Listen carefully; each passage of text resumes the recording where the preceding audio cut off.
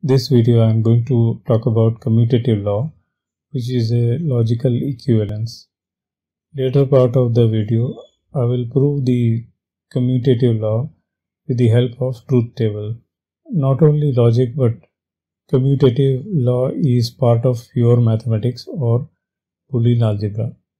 It is one of the properties associated with basic arithmetic operators like addition or multiplication. For example, a plus b equal to b plus a, or a multiplied by b is equal to b multiplied by a, gives the same results.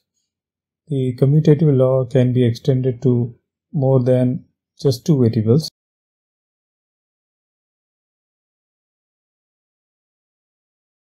If p and q are two simple statements, then commutative property is p or q is equivalent to q or p, and the dual is p and q is equivalent to q and p.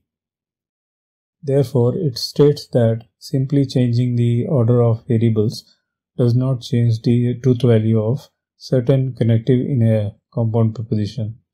It means there are some connectives for which commutative property does not work. For example, P implies Q is not equivalent to Q implies P. To know why it does not work, I ask you to watch my video of implication and biconditional. The link is given in the description. All logical equivalence related to implication and biconditional will be discussed in separate videos. If we translate the commutative laws into English sentences, it will probably make more sense. Therefore, let P be a statement, I am hungry, and Q be the statement, I am eating eggs. The first commutative law will be I am hungry or I am eating eggs. It is equivalent to saying I am eating eggs or I am hungry. Various input combinations for P and Q is possible, but either statement P or Q, if true, will make the first equivalence true. Similarly, if both P and Q are false, the first equivalence holds.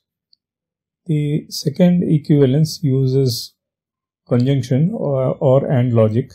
Therefore, it is the statement I am hungry and I am eating eggs is equivalent to saying I am eating eggs and I am hungry.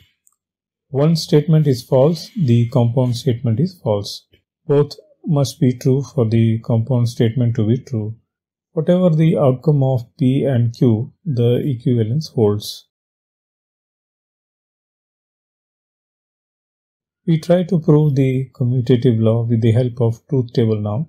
There are two variables now, which means number of rows in the truth table is 2 raised to 2 equals 4. I will pause here for a minute to draw the table first.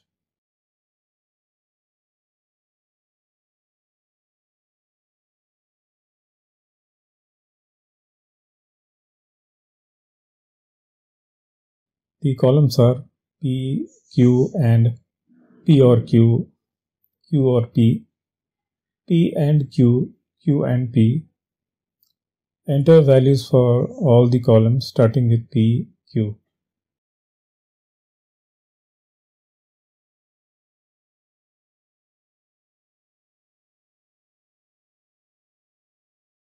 The column P or Q and column Q or P are same.